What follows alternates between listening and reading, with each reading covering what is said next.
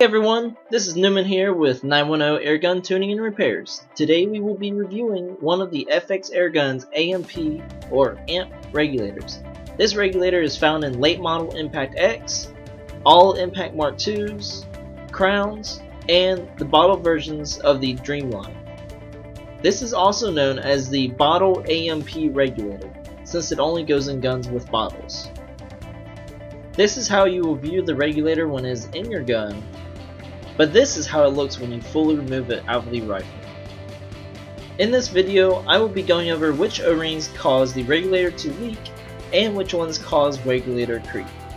First of all, I wanted to mention that the Bottle AMP Regulator will have 11 spring washers in total. These are stacked in a cupped formation, so 5 sets of 2 cupped together and then one final spring washer facing up or cupped towards the actual bottom of the regulator housing. Now a quick overview of the other parts. We have the regulator piston, which has only one O-ring. Next we have the regulator housing. And lastly we have the regulator screw, which is located inside the housing.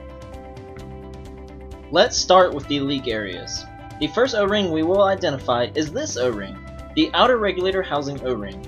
When this O-ring fails, it will leak out the top, or face, of the regulator. The leak will be around the outer rim of the face. If the face is leaking from the inner rim, it will be the upper O-ring on the regulator screw. Here is the upper O-ring on the regulator screw. This is how the regulator screw is positioned inside the regulator for an easier reference. These are the upper and lower O-rings on the regulator screw. Upper O-ring leaks upwards while the lower O-ring leaks downward. Lower O-ring leaking downwards actually causes regulator creep, which we will address later on in the video. Back to the regulator housing, we have one more O-ring that can cause a leak. This is the inner regulator housing O-ring, located here inside this rim. The function of this O-ring is to seal against the regulator piston, creating the pressure chamber of the regulator. The inner regulator housing O-ring will leak through the atmosphere hole, otherwise known as the vent hole, on the side of the rifle's action. For the Dreamline Bottle Adapter, this hole is located on the front of the adapter facing the bottle. Here is another O-ring that can cause a leak. This is the inner action O-ring, which sits inside of a groove in the board made for the regulator. The purpose of this O-ring is to seal the smooth outer portion of the bottom of the regulator housing. If this O-ring is leaking, it will also be leaking out of the atmosphere leak hole. Now to the regulator piston. As mentioned before, it only has one O-ring. This is the last O-ring in the regulator that can cause a leak. It will also leak out of the atmosphere leak hole. We can now look into what causes regulator creep. Regulator creep is when the regulator pressures rise without you adjusting them. This can cause unexpected FPS variance, which might make you miss your shot. There are two parts of the regulator that can cause creep. First location is the lower O-ring on the regulator screw. There is an extremely small hole in the regulator screw directly above the lower O-ring. This accepts air from a slightly larger hole in the side of the regulator housing. This air originally is supplied directly from the bottom. Air then passes through the small hole out the bottom. That is where the air pressurizes against the piston. The regulator air then passes through the small hole in the top of the regulator piston and out the bottom into the valve assembly. If air leaks past the lower regulator screw O-ring, it will cause an excess of air from the supply to press against the regulator piston, thus increasing regulator pressure. Most of the time, this results in the regulator pressure matching the tank pressure. The other cause of regulator creep is a damaged regulator piston. Damage can occur from normal wear and tear, but most of the time it is caused by using the regulator at pressures close to or over its maximum pressure. For the AMP regulator, the maximum pressure is suggested to be 170 bar. Damage to the piston can cause the spring washers to overcompress, which will continually cause more and more damage until the piston is replaced. Allowing regulator creep to go on for too long can cause damage to your spring washers, as well as other O-rings and seals throughout the rest of your rifle. And there you have it, folks. Here's your regulator once again, completely disassembled with the washers back on. Some other quick tips and facts about the regulator. Like I said, this amp regulator, you have 11 washers lined up here. They're in sets of 2, 1, 2, 3, 4, 5, 6, 7, 8, 9, 10, 11. The first 5 sets are cupped toward each other. So, 1 cup that way, 1 cup that way, 1 cup that way, 1 cup that way, and etc. The final one will always be cupped up towards the top of the regulator. It'll always be cupped up. So that's the best way for the configuration. That's how that comes from factory. There are other configurations for the regulator on the internet that you may choose to change the stacks if you wish. As far as O-ring sizes, I'll go over real quick. For the amp regulator, this is once again the amp regulator, the new one, the 10mm regulator. First off, this 7.5 by 2mm NBR, or otherwise known as Buna, B-U-N-A 90 O-ring. That's the strength, is that's the Buna. Also stands for, or you can also say durometer 90. On the inside, that O-ring in there,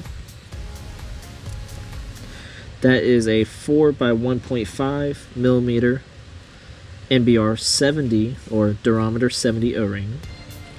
This is a 10 by 1.5 NBR 90 Buna 90 or durometer 90 O-ring. This O-ring is another 4 by 1.5 millimeter NBR 70 or durometer 70 O-ring. And both of these O-rings right here are 2 by 1 millimeter NBR 90 or durometer 90 O-rings. Your regulator housing is 19697-1. Piston is 19696. Regulator screw is 19695 if you're ordering those parts from FX USA. Here's some quick size comparisons for the old regulator. And I say old as in the old 8mm regulator. Has smaller washers, smaller housing. It can have a shorter piston and has a smaller outside O-ring. These washers are 10mm. They are for the amp regulator. They only work with the amp regulator. They are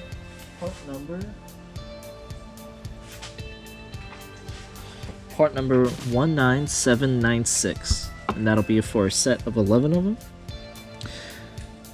These are the 8mm washers, spring washers for the old regulator.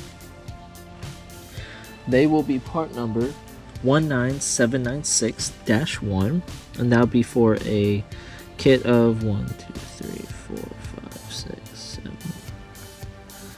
That'll be for a kit of 15 of them.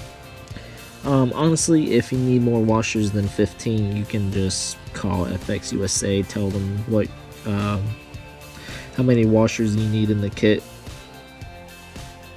For the non-amp, the old regulator, it is 19697. Here we go for the pistons. This is used for all the Crown, Dream Bottle, and for the last 3 generations of Impact. This is the long 16mm piston, 19696. This short piston over here was only used in the first generation of Impact, made until May 2017. This is 19696-1. This is very rarely used. This right here is for the amp regulator, is a 10 by 1.5 NBR 90 O-ring. This one right here is for the non-amp regulator, the older style, the 8mm. This is a 9 by 1.5 NBR 90 O-ring. They're both durometer 90.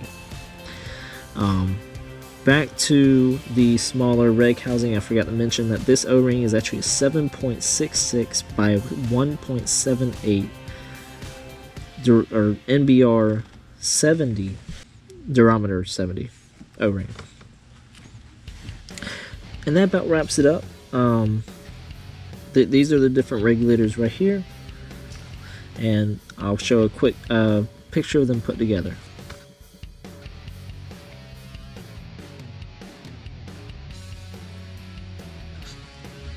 Alright, so there were some pictures of them. Again, this main video was about this. The leaking and the creep is the same for both regulators. This is the regulator that's in guns now. This is in the Impact, this is in the Crown, this is in the Dream Bottle Edition. If it has a bottle adapter, the bottle adapter actually has this regulator in it, and that's what you're adjusting. Alright, that's all. If you have any questions, please leave comments or shoot me a message on Instagram, and I'll be able to answer anything you have. If you need any parts, if you need to repair anything, please call or email FX USA. They can take care of you. They can get you replacement parts if you need it, and they can also help you troubleshoot any issues you're having. Alright, hope you have a great one.